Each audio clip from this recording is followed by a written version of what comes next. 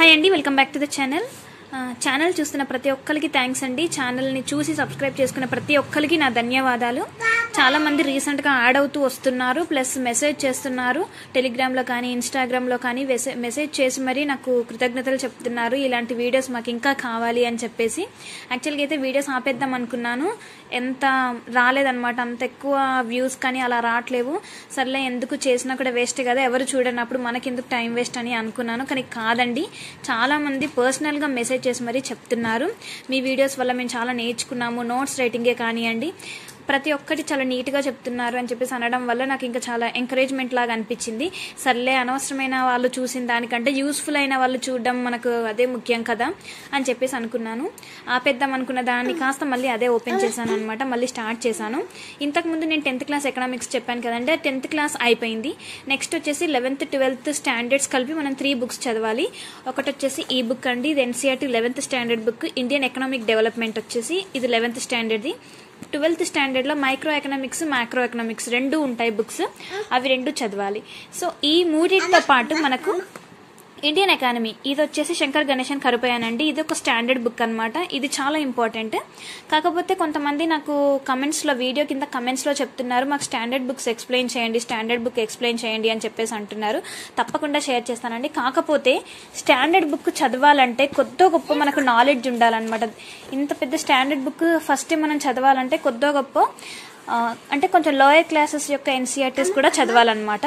So అందుకని చెప్పేసి నేను 11th 12th standard NCERTs explain చేసిన తర్వాత శంకర్ గణేష్ కరుపయ్య ఎక్స్ప్లెయిన్ చేద్దామని చెప్పేసి అయితే అనుకున్నానండి. సో రన్నింగ్ నోట్స్ కూడా ఫస్ట్ 2 చాప్టర్స్ నేను అప్లోడ్ చేయడం జరిగింది. కానీ చాలామంది పర్సనల్గా మెసేజ్ చేసి మీ నోట్స్ మాకు PDF రూపకంగా కావాలి అని చెప్పేసి అంటున్నారు. ఒక చిన్న విషయం నేను ఇక్కడ మీకు చెప్పాలనుకుంటున్నానండి. అసలు నేను నాకు బుక్స్ ఉన్నా కూడా, స్టాండర్డ్ బుక్స్ ఉన్నా, నోట్స్ ఉన్నా కూడా, నేను ఇలా నోట్స్ రాసుకోవడానికి కారణం నేనేదో మీకు వీడియోలో చూపించడం కోసం అయితే కాదండి. వీడియోలో చూపించడం కోసం అయితే ఇంత నీట్గా నేను ఇలా రాసుకోలేను. ఎందుకు అని అంటే అఫ్కోర్స్ అది కూడా వన్ ఆఫ్ ద రీజన్స్. కాకపోతే ఇక్కడ నేను ఇంత నోట్స్ నీట్గా రాసుకోవడానికి రీజన్ వచ్చేసి మెయిన్స్ ఆన్సర్ రైటింగ్ ప్రాక్టీస్ అండి. ఇప్పుడు మనం ఏదైనా చదివేటప్పుడు ఏంటంటే ప్యారలల్గా అన్ని చూసుకుంటూ వెళ్ళాలి. ఇప్పుడు నేను నోట్స్ రాయడానికి రీజన్ కూడా అదే అనమాట. మనం ఏదైనా టాపిక్ని మనము ఇలా నీట్గా మనం రాసుకున్నాం అనుకోండి, మనకు అర్థమైన వేలో పాయింట్స్ రూపకంగా, బుల్లెట్స్ రూపకంగా, సైడ్ హెడ్డింగ్స్ పెట్టుకుంటూ ఇలా రాయడం వల్ల ఏంటంటే మనకు మెయిన్స్లో చాలా ఈజీగా ఉంటుంది అనమాట. ఇప్పుడు సపోజ్ మనకు మెయిన్స్లో ఏదైనా క్వశ్చన్లో ఇండియన్ ఎకానమీ, ఒక ఇండిపెండెన్స్ టైంలో ఇండియన్ ఎకానమీ ఎలా ఉండింది అని చెప్పేసి మనకు క్వశ్చన్ పడింది అనుకోండి, మనం ఇలా నోట్స్ రాసుకుంటే ఏంటంటే ఇంత పెద్ద నోట్స్లో, ఇంత టాపిక్లో, ఇంత కంటెంట్లో అట్లీస్ట్ 1 or 2 pages మనం అక్కడ ప్రజెంట్ చేసినా కూడా ఒక 5 to 6 మార్క్స్ ఈజీగా పడతాయి అనమాట. 5 to 10, లెస్ దాన్ 10 మార్క్స్ అలా ఈజీగా పడిపోతాయి అనమాట. అన్ని మార్క్స్ పడకపోయినా మనకు 0 మార్క్స్ పడేదానికంటే ఒక 1 or 2 మార్క్స్ ఎక్స్ట్రా పడడం కరెక్టే కదండి, ఇంపార్టెంటే కదా. సో అందుకని చెప్పేసి నేను నోట్స్ రాస్తున్నాను. PDF రూపకంగా సెండ్ చేయండి అని అంటే అది వేస్ట్ అండి.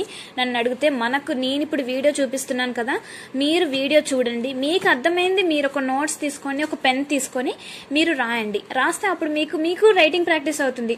మళ్ళీ రైటింగ్ ప్రాక్టీస్ కోసం సపరేట్గా ఏమీ చేయాల్సిన అవసరం లేదనమాట.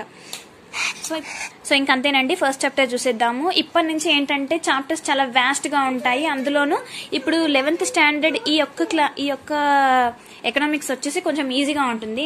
11th 12thలో మైక్రో ఎకనామిక్స్ కానివ్వండి, మైక్రో ఎకనామిక్స్ కానివ్వండి, కొంచెం ఈక్వేషన్స్ కానివ్వండి, కొంచెం మ్యాథమెటికల్ పోర్షన్ లాగా అనిపిస్తుంది అనమాట. కొంచెం దయచేసి అర్థం చేసుకోవడానికి ట్రై చేయండి, మీకు అర్థం అవ్వడానికి నేను ఇక్కడ ఎక్స్ప్లెయిన్ చేస్తున్నాను.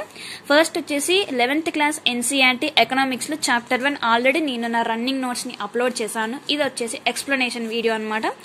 Indian economy on the eve of independence. మనకు స్వాతంత్రం వచ్చినప్పుడు మన దేశ యొక్క ఆర్థిక వ్యవస్థ ఎలా ఉంది అని చెప్పేసి అనుకుందాం. చూద్దామండి. Economy of A country includes all production, distribution, economic activities that relates with the people and determines the standard of living. ఫాస్ట్గా చెప్తున్నాను అనుకోకండి, సారీ. ఎందుకంటే చాలా పెద్ద చాప్టర్ ఇది. పెద్ద చాప్టర్ అంటే 2-3 pages ఉన్నా కూడా ఎక్స్ప్లెయిన్ చేయడం అనేది టైం టేకింగ్ ప్రాసెస్. 10 minutes కంటే ఎక్కువ ఉంటే ఎవరు చూడడానికి ఇష్టపడరు. అంతలోనే నేను చాప్టర్ని అర్థమయ్యే విధంగా ఎగ్జాంపుల్స్తో ఎక్స్ప్లెయిన్ చేయడానికి ట్రై చేస్తాను. సో ఏంటి ఎకనామీ అనేది ఒక దేశం యొక్క ఆర్థిక వ్యవస్థ అనేది అందులో ఏమేమి ఉంటాయండి, ప్రొడక్షన్ ఉంటుంది, డిస్ట్రిబ్యూషన్ ఉంటుంది, మన ఎకనామిక్ యాక్టివిటీస్ ఉంటాయి, అవి మళ్ళీ వేటితో రిలేట్ చేస్తాము, ప్రజలతోటి ప్లస్ వాళ్ళు నివసించే జీవన ప్రమాణాలతో రిలేట్ చేస్తాం అనమాట. సో ఇవన్నీ కలిపితేనే మనకు ఒక కంట్రీ యొక్క ఎకానమీ అనమాట. On the eve of independence Indian economy was in very bad. Independence టైంలో మన దేశ ఆర్థిక వ్యవస్థ వచ్చేసి చాలా దారుణంగా ఉండిందనమాట. Shaped due to the presence of British colonial rule, the main sole purpose of the colonial rule in India was to reduce the economy of India. ఏంటిది, మనకు అప్పుడు ఇండిపెండెన్స్, మనకు స్వతంత్రం రావడానికంటే ముందు మన దేశాన్ని పరిపాలించిన బ్రిటిష్ వాళ్ళు కొంత రూల్ పెట్టుకున్నారు, కొలోనియల్ రూల్ అని. సో ఆ రూల్ ప్రకారం ఏంటిదంటే మన దేశ యొక్క ఆర్థిక వ్యవస్థ అనేది బాగా దెబ్బతీసింది. వాళ్ళ యొక్క మెయిన్ పర్పస్ ఏంటిది, వాళ్ళ యొక్క బ్రిటిష్ కొలోనియల్ రూల్ యొక్క మెయిన్ పర్పస్ ఏంటిదంటే మన దేశ ఆర్థిక వ్యవస్థని తగ్గించడం, మనల్ని ఆర్థికంగా కృంగపరచడమే వాళ్ళ యొక్క మెయిన్ మోటివ్ అనమాట. దస్ in 1947 when British transferred power back to India, we inherited crippled economy. అప్పుడు వాళ్ళు మనకు స్వతంత్రం ఇచ్చిన, మన స్వతంత్రం సంపాదించుకున్నప్పటికీ కూడా మన భారతదేశ ఆర్థిక వ్యవస్థ వచ్చేసి ఇంకా కోలుకోలేని స్థితిలో ఉందన్నమాట. So conditions in the Indian economy on the eve of independence. So independence టైంలో మన భారతదేశ ఆర్థిక వ్యవస్థలో అసలు ఎలాంటి స్థితిగతులు ఉన్నాయనేది చూద్దాం. సో ఫస్ట్ వచ్చేసి అగ్రికల్చర్ సెక్టర్. మన ఇక్కడ అన్ని రంగాలలో ఎలాంటి మార్పులు వచ్చినాయి స్వాతంత్రం తర్వాత అనేది చూద్దాం. ఫస్ట్ వచ్చేసి అగ్రికల్చర్ సెక్టర్ అంటే మన వ్యవసాయ రంగంలో వచ్చిన మార్పులు ఏంటో చూద్దాం, కండిషన్స్ ఎలా వచ్చినాయో చూద్దాం. లో లెవెల్ ఆఫ్ అగ్రికల్చర్ ప్రొడక్టివిటీ. మనకి ఇండిపెండెన్స్ వచ్చే టైంకి అప్పుడే స్వతంత్రం వచ్చింది కాబట్టి ఇంకా మనకు పూర్తిగా ఏమంటారు, మన రైట్స్ కానివ్వండి, మనకు కావాల్సిన రూల్స్ కానివ్వండి, అవన్నీ మన చేతులకు రాలేదు. అప్పుడు మన ఎకనామీ ఎలా ఉందని చెప్పేసి ఈ చాప్టర్ కదా. So each and every topic నేను చెప్పినప్పుడల్లా మీకు గుర్తుండాల్సింది ఏంటిది, స్వతంత్రం వచ్చినప్పుడు ఎలా ఉంది అదొకటి మీ మైండ్ లో గుర్తుండాలి. అగ్రికల్చర్ అంటే వ్యవసాయంలో మన ప్రొడక్టివిటీ అనేది చాలా తక్కువగా ఉండింది.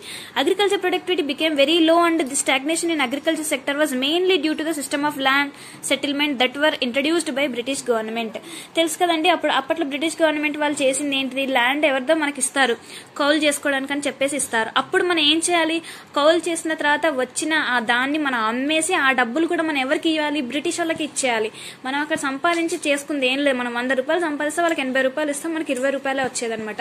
సో దాన్నే ల్యాండ్ సెటిల్. అప్పుడు వాళ్ళు చేసినటువంటి రూల్స్ ప్రకారం అలా ఉండింది కాబట్టి అగ్రికల్చర్ ప్రొడక్టివిటీ అనేది చాలా తక్కువగా ఉందన్నమాట. The Jamindari system, the profit occurring out of the agriculture sector went to Jamindaris instead of cultivators. So ఇదే అన్నమాట ఇప్పుడు చెప్పింది. అప్పుడు వాళ్ళు చేసింది ఏంటి, జమీందారీ సిస్టంలో, జమీందారీ వ్యవస్థలో ఏదైతే మనం సాగు చేస్తామో ఆ లాభం వచ్చేసి ఎవరు తీసుకునేవాళ్ళు, వాళ్ళు తీసుకునేవాళ్ళు, జమీందారులు తీసుకునేవాళ్ళు. కల్టివేటర్ సాగు చేసిన వాళ్ళు కాకుండా జమీందారులు తీసుకునేవాళ్ళు అనమాట. సో దానివల్ల this leads to the discouragement among the cultivators to produce less. అలా చేస్తే ఎవరైనా తక్కువనే చేస్తారు కదా, మనం ఎంత పండించినా 80% వాళ్ళకి ఇచ్చేయాలి, మిగతా 20% మనకనంటే అప్పుడు కౌలుదారులకు కూడా ఒక రకమైన నిరాశ అనేది వస్తుందన్నమాట. సో అలా మనకు అగ్రికల్చర్ ఫీల్డ్ మొత్తం పడిపోయింది. అప్పుడు హై డిపెండెన్స్ ఆన్ మాన్సూన్. ఆ కాలంలో ఇంకా ఈ వర్షాలు అవన్నీ ఇంకా చాలా తక్కువగా ఉండే, ఋతుపవనాల మీదనే బాగా డిపెండ్ అయి ఉన్నారనమాట అప్పుడు, ఎందుకంటే వాళ్ళకి ఇరిగేషన్ ఫెసిలిటీస్ సరిగ్గా లేకుండే.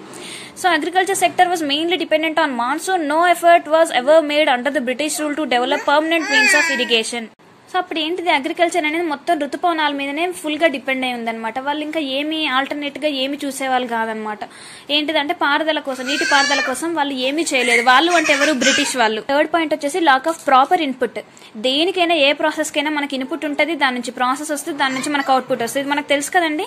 సో అక్కడ వాళ్ళకి ప్రాపర్ ఇన్పుట్ అనేది లేదనమాట ఆ టైంలో. లో level of technology, lack of irrigation facility and negligible use of fertilisers added to అగ్రావేట్ the plight of the farmers and contributed to the low level of agriculture productivity. So ఏంటిది, అప్పుడు వాళ్ళు అంత టెక్నాలజీని వాడలేదు. నెక్స్ట్ ల్యాక్ ఆఫ్ ఇరిగేషన్, నీటి పారుదల facility అనేది అసలు వాళ్ళకి లేదు. అంటే నెగ్లిజిబుల్ యూజ్ ఆఫ్ ఫెర్టిలైజర్స్, అప్పుడు వాళ్ళు రసాయన సేంద్రియ ఎరువులు కానీ అలాంటి ఏమీ వాడకపోవడం వల్ల ఏంటిది, ప్రాపర్ గా ఇన్పుట్ ఇస్తేనే మనకి ఏదైనా పంట చేతికి వస్తుంది. అలాంటిది ఏమి ఇవ్వకపోతే ఏముంది, మనకు ప్రాసెస్ సరిగ్గా జరగదు, మనకు అవుట్పుట్ కూడా సరిగ్గా రాదనమాట.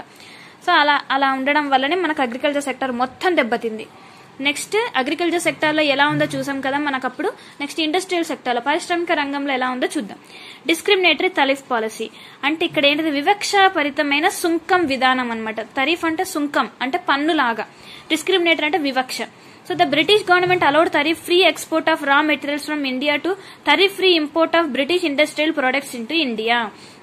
ఇక్కడ ఏంటిది, బ్రిటిష్ వాళ్ళు ఏం చేసిండ్రు, సుంకం అనేది లేకుండా చేసిండ్రు. ఇక్కడ నుంచి బ్రిటిష్ వాళ్ళకి ఏమైనా ఇవ్వాలన్నా, అక్కడ నుంచి మనం ఏమైనా తీసుకోవాలంటే అసలు సుంకం అనేది లేకుండా, పన్ను ట్యాక్స్లు అలాంటివి ఏం లేకుండా చేశారనమాట. But A heavy tariff on the export of Indian handicraft products. So మన చేతులు, మన చేతి వృత్తి చేసి దానివల్ల వచ్చిన ఆ ప్రొడక్ట్స్ కి మాత్రం పన్ను బాగా విధించేవాళ్ళు అనమాట. So it leads to the decay of handicraft industry in India. So అలా మనకు హ్యాండీక్రాఫ్ట్ ఇండస్ట్రీ అనేది దెబ్బతింది. Competition from machine. So first ఏంటిది, ఇండస్ట్రీ ఫీల్డ్ లో మనకి ఎక్కడ ఫస్ట్ ప్రాబ్లం వచ్చేసి ఏంటిది, డిస్క్రిమినేటరీ టారిఫ్ పాలసీ. సెకండ్ వచ్చేసి కాంపిటీషన్ ఫ్రమ్ మెషిన్. అసలు మెషిన్ నుంచి ఎలా కాంపిటీషన్ వచ్చిందో చూద్దాం. Industrial revolution in Britain gave a stiff competition to the handicraft industries in India due to the low cost and better quality product produced by machine forced the Indian craftsmen to shut down the handicraft industry in India.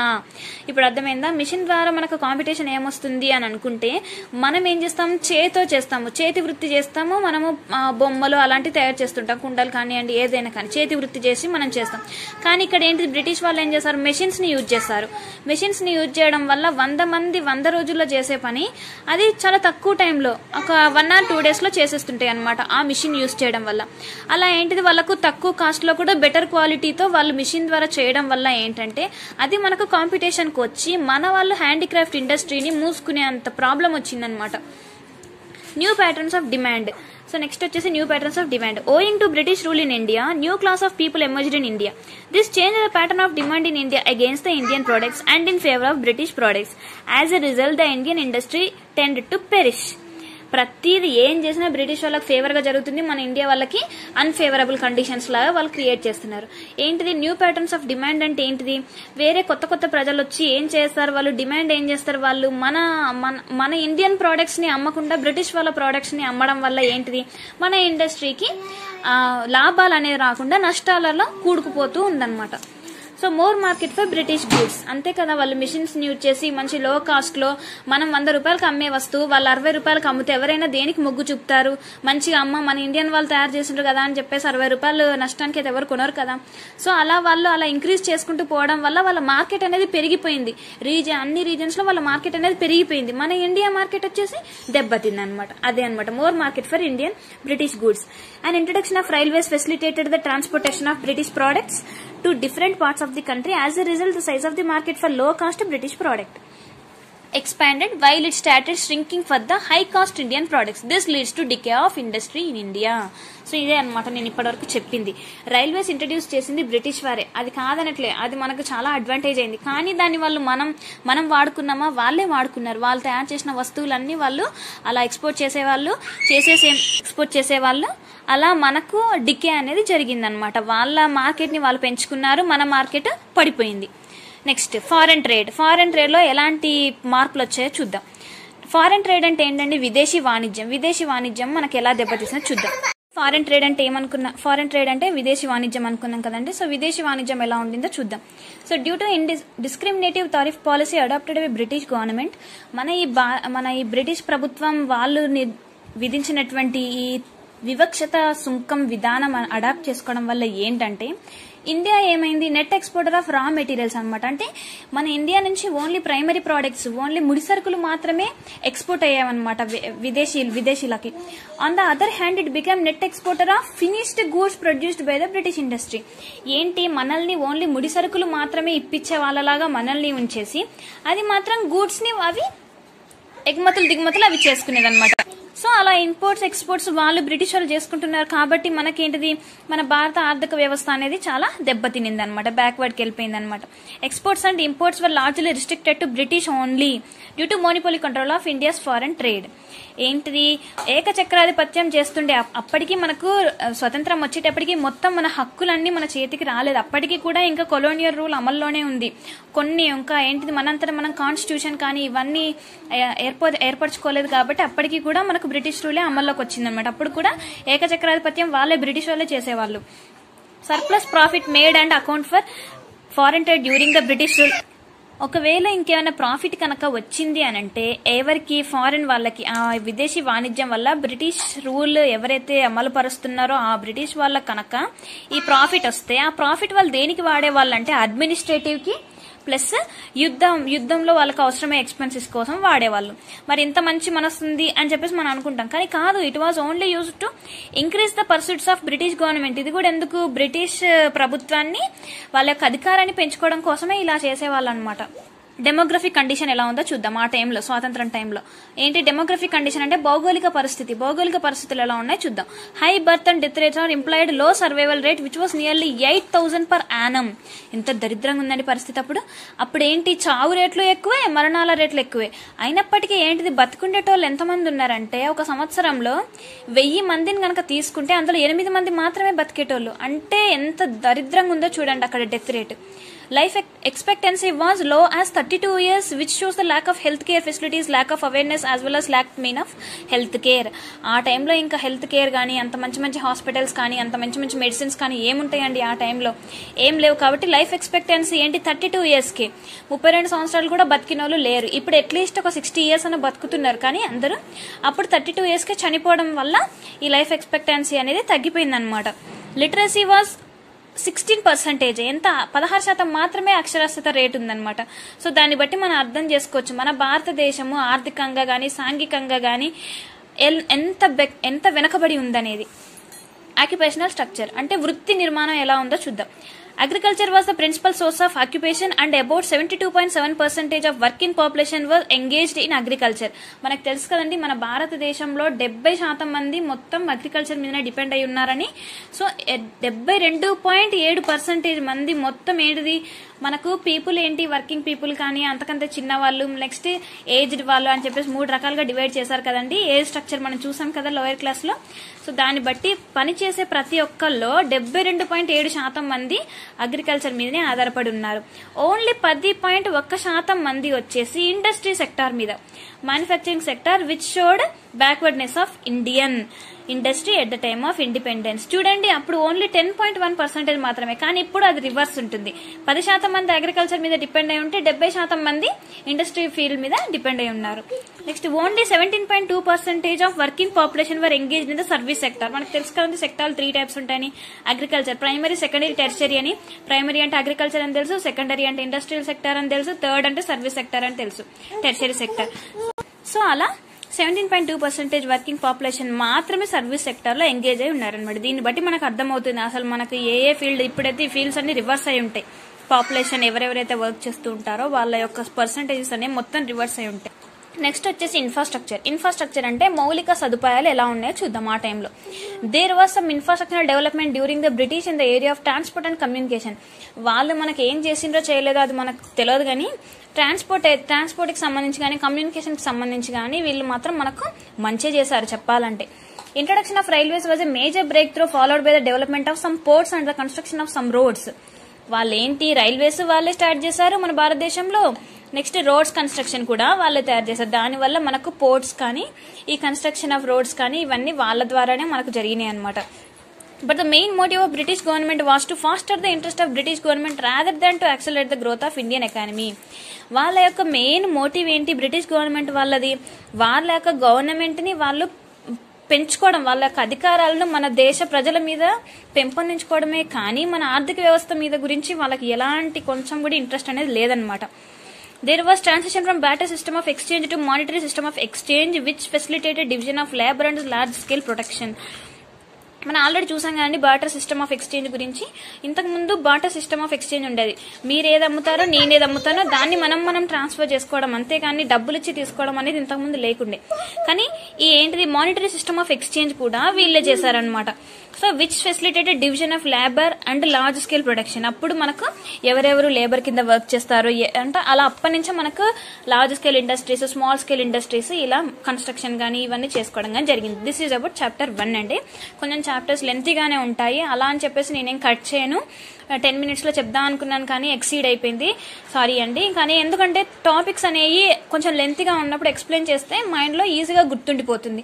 ఏదో ఇలా ఉన్నట్టు చదివేదానికంటే ఇప్పుడు నేను చెప్పిందంతా మీ mind లో feed అయిపోయింది అనుకోండి, ఇప్పుడు మీకు అన్ని గుర్తుంటాయి. What is demographic condition, what is occupational structure అంటే ఏంటి, అసలు ఆ టైంలో ఫారెన్ ట్రేడ్ ఎలా ఉంది. సో ఇప్పుడు నా మాటల్లో మీరు మైండ్ లో ఫీడ్ చేసుకుంటే ఏంటంటే ఇంకోసారి చదవాల్సిన అవసరం అయితే ఉండదన్నమాట. So this is about chapter 1. So మిగతా చాప్టర్స్ అన్ని ఈజీగా కంప్లీట్ చేసేసుకుందాం. ఇలా నెక్స్ట్ వీడియోలో చాప్టర్ 2 చెప్తాను.